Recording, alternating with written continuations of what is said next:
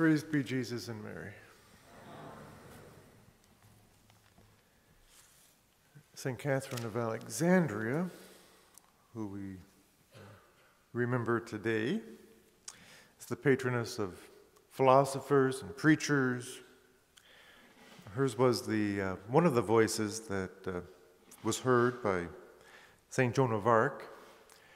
She was born in the 4th century of nobility, and before her baptism she had a dream, and she saw the Blessed Virgin asking her son to receive her among his servants. But the divine infant turned away, saying she was not yet regenerated by the waters of baptism. So she didn't waste any time in receiving that sacrament. And afterwards, when the dream was repeated, Catherine was received with great affection, and our Lord espoused her before the court of heaven with a very fine ring. And when she woke up, the ring was actually on her finger. And she was quite gifted intellectually, and even undertook the study of philosophy and theology. And at that time there were schools in Alexandria where excellent Christian scholars taught. She made great progress and became able to defend the truths of the faith, even against the cunning sophists. And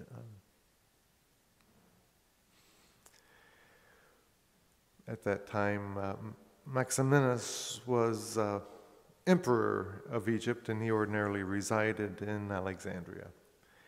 And when he announced that there would be this huge pagan sacrifice with many bulls and sheep being offered to their false gods, St. Catherine strove to strengthen the Christians against the fatal errors of the infidels, and proclaiming that they were pure illusions originating from the depths of hell. She foresaw that soon it would be the Christians' turn to be immolated, when they refused to participate in the ceremonies.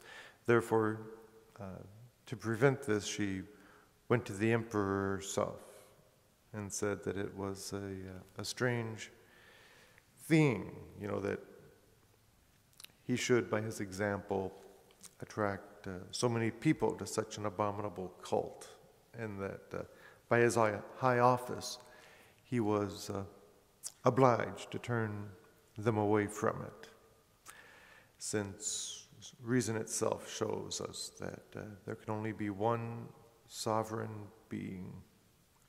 And she begged him to cease so great a tragedy by giving the true God the honor due to him, lest he reap the wages of his indifference in this life already, as well as in the next. And the emperor decided to call 50 of his sophists to bring back Catherine from her errors, and a large audience assembled, and the emperor, with the emperor, to hear the debate.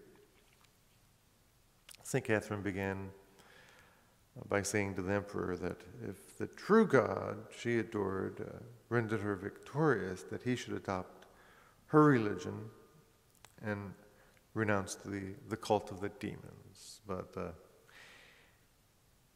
he was kind of put off by this and replied that it wasn't for her to lay down conditions for the discussion. And the head of the sophists began by reprimanding Catherine for opposing the authority of the poets, and should consider that, these persons predated this new religion that she was following. And she listened carefully, before answering, and then spoke, showing that the fables which Homer and the poets had invented, concerning their divinities were ridiculous.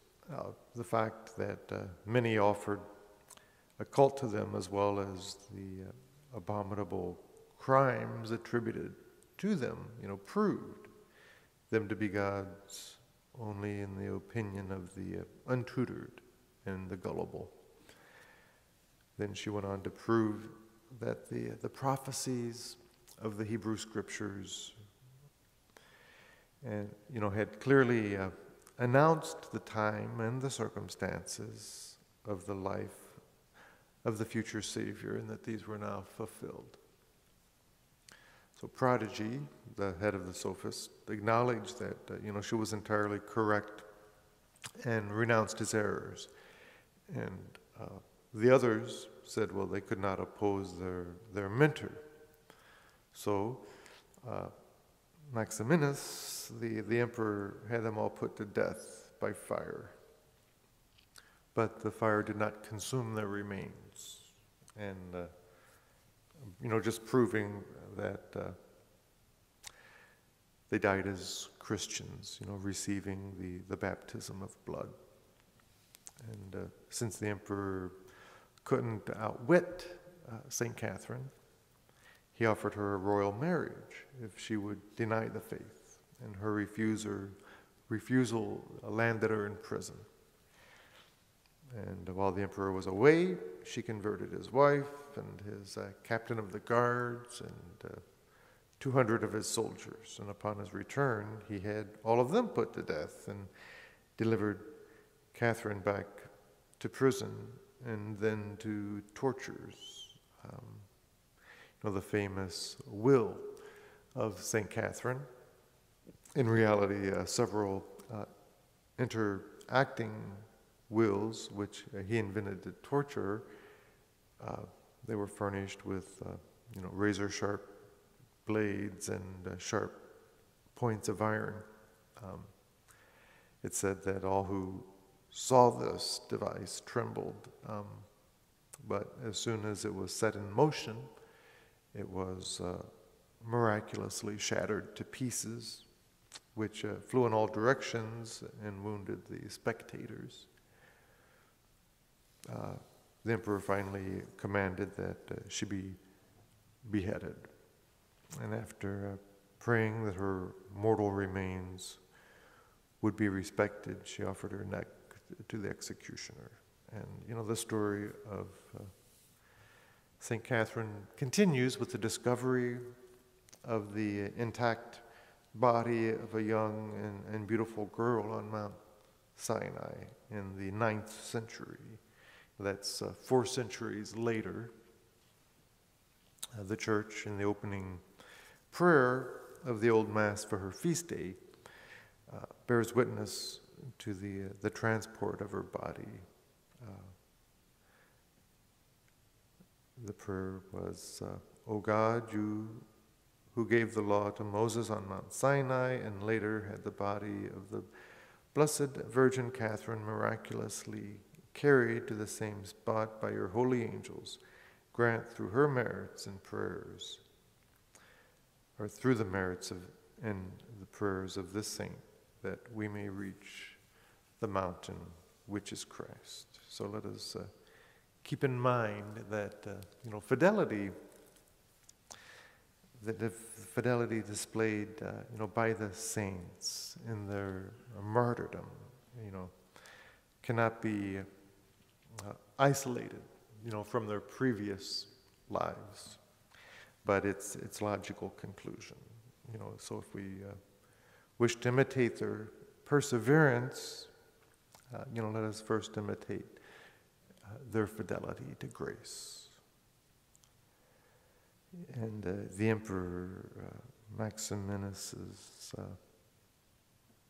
blind fury, against St Catherine is symbolic of the anger of the world, in the face of truth and justice. So when we live a life of truth and justice, we can expect the forces of evil to oppose us. And if you have any doubts, just ask any pro-lifer who's ever prayed in front of an abortuary. Our perseverance in truth and good, however, will be everlasting, for those who remain faithful.